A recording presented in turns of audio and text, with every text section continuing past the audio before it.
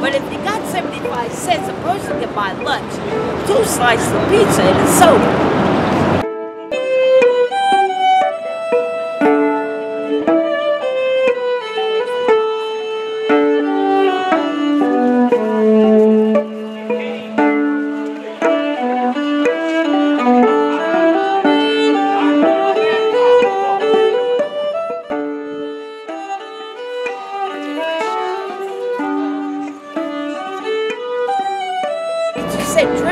Well, dribbling and bouncing is the same. That's one.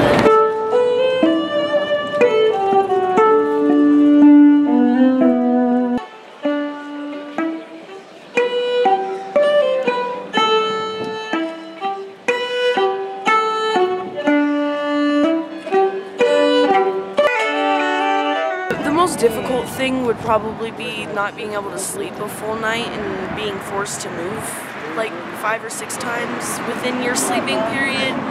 But for the most part, like we make it hard. We make it hard. How do you make it hard? There's the struggles of addiction. There's the lack of communication, and a lot of times the fact that everybody out here calls themselves a family. They call themselves, they look at each other and say brother and sister, but at the same time, like if your brother was sick and needed something like medicine,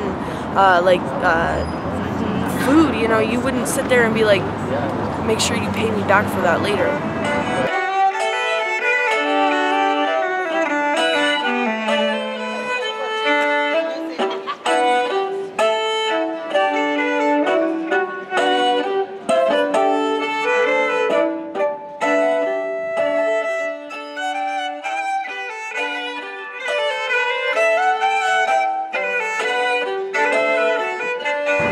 Make sure you pay me back for making sure that you stayed alive.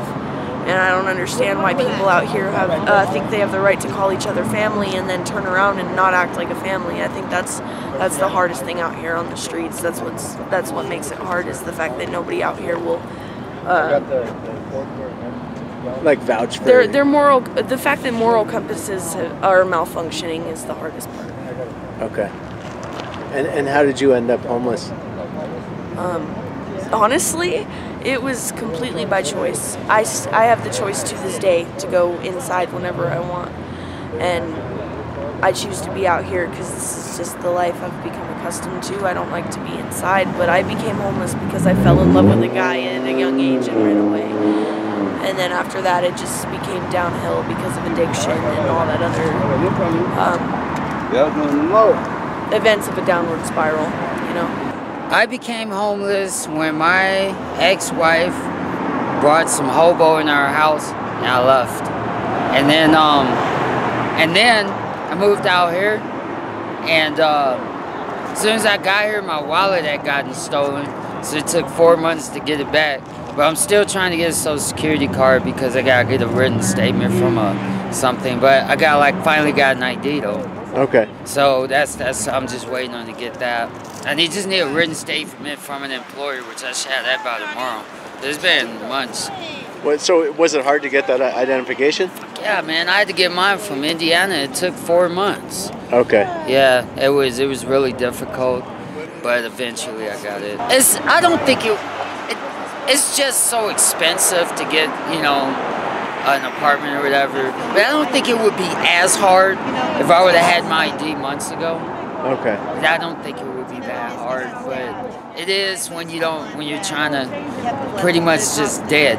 You know, you don't have nothing. Yeah, it's rough.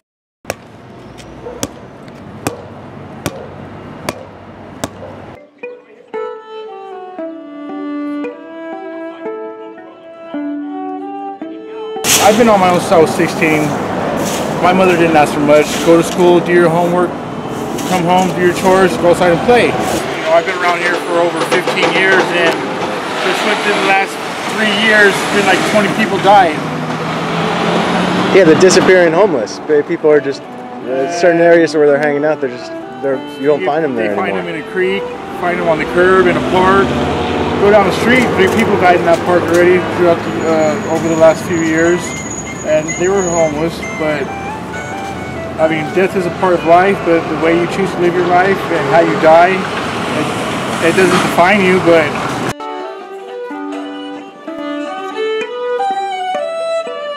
Yeah, do you need $1 first? No, I'll give you the dollar. Okay. All right. Yeah. Yeah. Bounce it. Just bounce it like a few times, you know.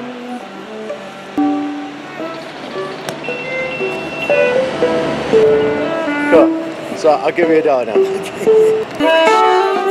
How did you become homeless? Homeless? Define homeless. I mean, without shelter, right? Yeah, shelterless. Shelterless. There's a lack of income. And how long ago did this occur?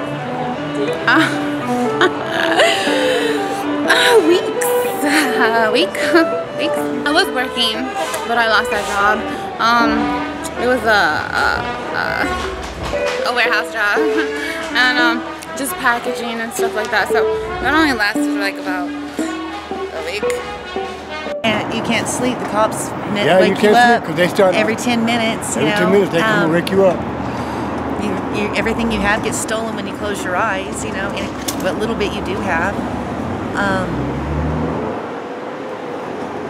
Let's not even talk about, especially being a female, how many times you get raped. He beat me until he literally exposed my brain. They had to put my skull back together like a jigsaw puzzle. I had 37 staples and 117 stitches. Yeah, it's tough out here, and so are the people. You got to be tougher. After you got out of jail, how long has it been? It's 2 years. Okay. I've been on these streets for 2 years. And still ain't. I'm on the list right now, but it's going to take a while to get one. Okay. Which time? I'm not sure. The first time, I was 11 years old. I was a runaway from Oklahoma, and I ran away, came to Denver. I hit the bricks. I hit 16th Street Mall. What was it, 3-4 days before my 12th birthday? Something like that. This last time, I was doing really, really well, and my son was kidnapped, and I lost everything, and I'm still fighting to come up again. Still fighting to find my son. And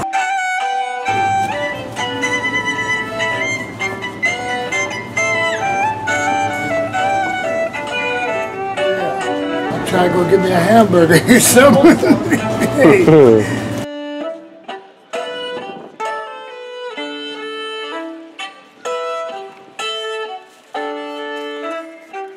I ended up without a place to live because, well, as a juvenile, up until recently, I was constantly getting into trouble because of my drug addiction or just hanging out with the wrong crowds.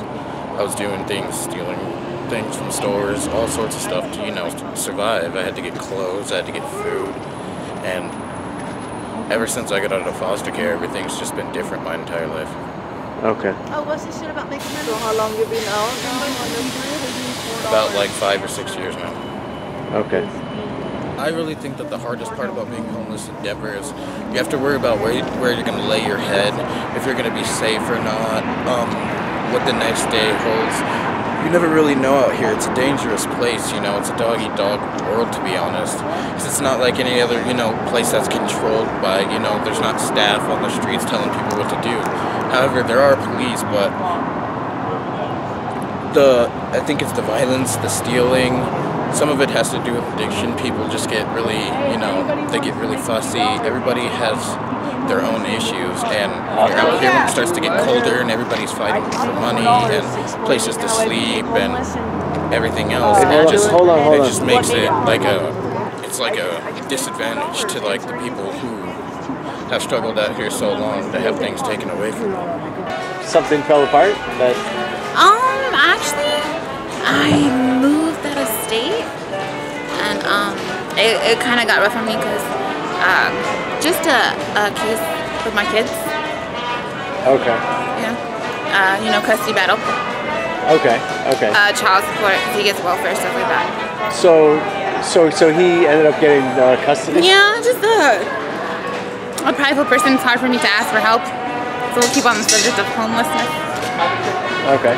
Yeah, you know, stuff like that. How long ago was that you lost custody of your children? I prefer not to say. Is it hard being homeless? Actually, the people are nice. You know, I'm blessed. Look at me. I have clothes. I'm healthy. Yeah. You know, stuff like that. How'd you end up being homeless? Well, I came from Virginia, and I met my brother. I got a twin brother out here, and it's just too much out here. We couldn't get no jobs, no IDs or anything. We're felons. And the only thing really we could do is sell drugs and stuff. So I got caught selling drugs. I did 31 months. Okay. I got out, did the same thing. I didn't have nowhere to go, no money, so I started selling drugs again. I've done 11 years so far. Buying drugs. Oh, buying and selling drugs. Selling drugs. Okay. I don't really do drugs like too much. You know, I deal with that. I might do some clear to stay up to sell drugs and stuff like that. But no matter what, if you sell drugs all day, you still can't afford rent or anything around here. Right. So selling drugs wasn't the most profitable idea. Okay. I got divorced after 30 years, raised 2 kids, put them through college, and my bucket list is pretty empty. I've been on the streets for 5 years. My journey's done. Oh, cool. I can Nice. just hang out, you know. Congratulations, that's cool. Yeah, I'm proud of what I got. Can't go hungry here, and there's a lot of resources if you know where to look for them, which I've helped a lot of people look for them or find them, basically, I should say. Just because I've been around and stuff.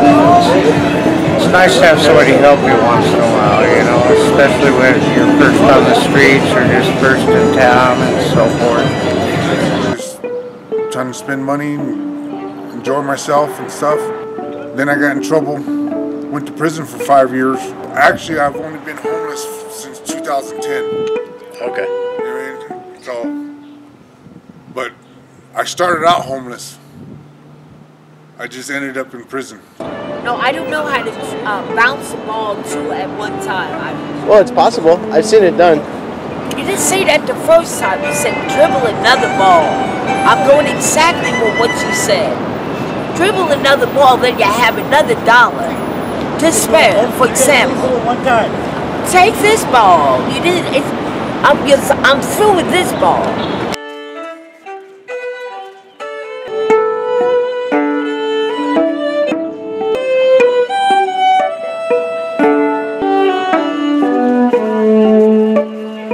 I had my own place, had a job. I suffered mental illness my whole life, and just couldn't deal with it anymore, and became homeless, and decided to try something new. Came out here and been out here for about 3 years, and have some homeless shelters working for me for possible housing and stuff like that. Okay, cool.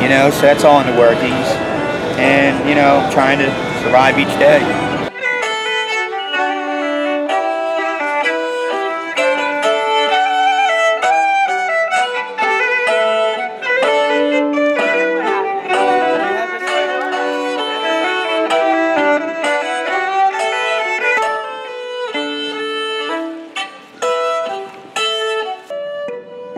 It was all the struggle to get mine. I actually had to leave the state. I barely got one before I left, but I was 20. So I couldn't even work until I was 20. And I tried to work out here because my grandma was here, because there was no transportation where I was. And things didn't work out. My grandma needed me to go back, and so I went back. But my mom was hard on drugs, and she went down kicking and screaming, trying to live in a place that was condemned with kids and food stamps. And so then I was homeless. I never got what I needed from my family, and now I've been attacked by the cops, and I have spinal column fractures, and the hospital's lying about them, so I can't get disability. and I have to work with spinal fractures, and it's really crazy. Right.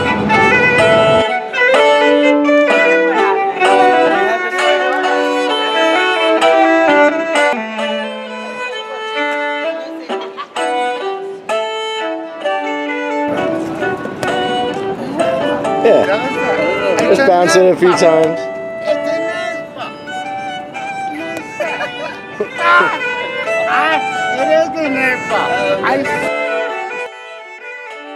When I was about maybe only a year or two old, I think I was kind of traumatized and abused. I have a sibling that has narcissistic personality disorder. I have the schizophrenia from the abuse from her, but I always had trouble in school, concentrating. Is it hard being homeless? It is. It's real hard. It's interesting because what I like absolutely have to have coffee. Right. Yeah, you're drinking coffee right now. I go nutty bars if I don't have coffee. Yeah. Which is just interesting because it's like you would think I'd be like food, water, you know. I have this. I thought it out basically. It's just that I don't believe in panhandling. I'm not much of a panhandler. I don't hold a sign up because I feel like if you're doing that for a long time, you're like able. You could be getting employment.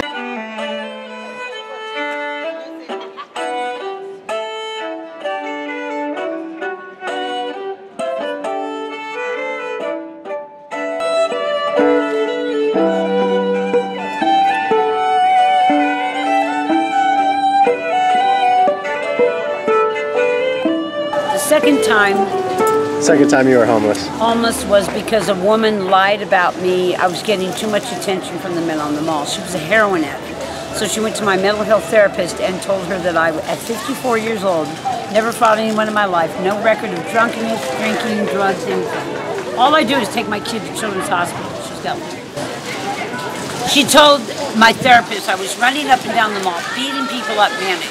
So my therapist, who could have called me at home where I was vacuuming, had me thrown in mental health lockdown in a state facility for 3.5 weeks when you're supposed to check someone locally for 72 hours. Okay, usually when some idiot therapist does this, within 3 hours they spit me out. The last time, my landlord wanted a blowjob and I said no. Is it hard being homeless? Yes, it is. And what makes it so hard? The people that work at the mission. See, here's the whole point. They get the grants, and then they put former inmates or other street people in charge of other street people, and that's not going to work. Think about it for just a minute. They was in that spot, they felt bad, and now they've been given a housing and stuff like that, and they care not for those that are in the position that they formerly were. And some of them I can understand because they've been there for 10, 15 years. Just diddling, doing nothing. However, there are some that need to be helped, and you have many places that are willing to help. However, there again, you get lost in the trap.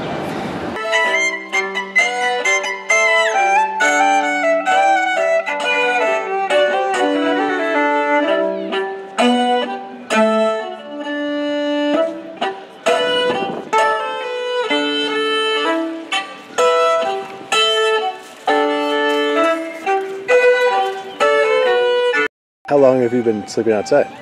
Like, what's your story? 10 years. Okay. My spot is over across the highway. 10 years ago, what were you doing that led to I had sleeping outside? A condo up in Gun Barrel, right across from Celestial Seasonings in Hunter Creek. Pretty nice little pad, 669 whole square feet, but it was mine, or mine in the banks, you know the story. And I lost my job thanks to riding a bicycle under the influence and then getting my door knocked on. I got an ankle monitor. That was the only slack the judge cut me because it was on a bike. He said, you're getting a year because that's what the law requires. But he gave me an ankle monitor. So needless to say, one night, knock, knock, knock, you're blowing this, Mr. Hogan. Well, guess what? They yanked me right there. and that was the end of that. For violating the breathalyzer and the ankle monitor. Totally. You're not allowed to. Okay. You're not allowed to drink because you're jail property with the ankle monitor. Okay. But anyway, that's what happened with the end of the condo because I had to go back and do 8 months there while my condo was floating in the breeze. Oh, it was hard. It wasn't that easy, but after a while, you look at some people that say, are you homeless? And they said, they got nowhere to live. That's it. That's the only homeless that I got. I don't got nowhere to go. I got family. I can go to family and all that. But everything else, I stay in the streets. How did you end up hanging out outside Madison Square Garden? Oh, I came from jail, and I came here. From where? From jail. Okay. And I came here. And when was that? I think 2, 3, 4 months ago. Oh, 4 months ago. Is it hard being homeless in New York City? It's hard, but you feel it. You feel it. Then you want to talk about your family, your mother, your father, they dead, your aunts. But no, why the fuck I'm homeless? But that's the homeless. We don't call ourselves homeless, we used to call unfortunate. And the ones that's homeless, we look at them because they know they did something wrong. So that's why we call them homeless. Okay? Is it hard to be homeless in New York City? Yeah. When you get so much different feedback from different people, you know, like me personally, I feel like I don't do as good as everybody else. Okay. Because of my skin color. Okay. I mean, not being racist or anything, but I mean, I sit out every day. I might make $20, $30. The other guys, they sit out and they make $80 to $100. So those could be like the younger people aren't even really homeless. Like those, you've seen those people too. It's guys, a bunch of guys, and then it's a bunch of them that be sleeping. You know, they do dope, and they your left is, and they get $100 bills dropped in their cups. Okay. Kind of shit. I think they do shit backwards here. Okay. Like, cause they look like they're more troubled, like unhealthy. Yeah. Me and my wife moved here from New York. I mean, from North Carolina. When I first came here, we was living in Jersey, and in Jersey we started out good. We had a job. We both had jobs, and we pulled these people off the street to live with us. They were supposed to help us pay rent. They started off, everything was great. They were paying their part, we were paying ours. And then they stopped coming home days, like on payday they would stop coming home. So we would have to try to take care of their part of the rent and our part. So after a while, it got too overbearing where we was so far behind, we couldn't take it anymore. Like, so I ended up losing my apartment. And then in the middle of moving all our stuff out of the apartment and trying to get rid of it, I lost my job. You know where I used to work at? The Annex Antique Market, 25th Street, 5th and 6th Avenue. They call them the couple that rules the Iron Fist. Alan Boss and Helene Boss. 32 years working for them. Hello, my name is Bill. I recently lost my job. I'm just trying to feed my sons. Any food, any donations will gladly be appreciated. Can anyone please help me? I've been in prison. I mean, I've been out of the system for over 10 years, so that's a good thing. Yeah. But you know, it's just your parents don't ask for much. So some people choose to be homeless. They like being out here. I'm 38 years old. Is this as good as it's gonna get? This is it for me. I got a 4-year-old son. I got 2 other daughters. But I can't blame anybody.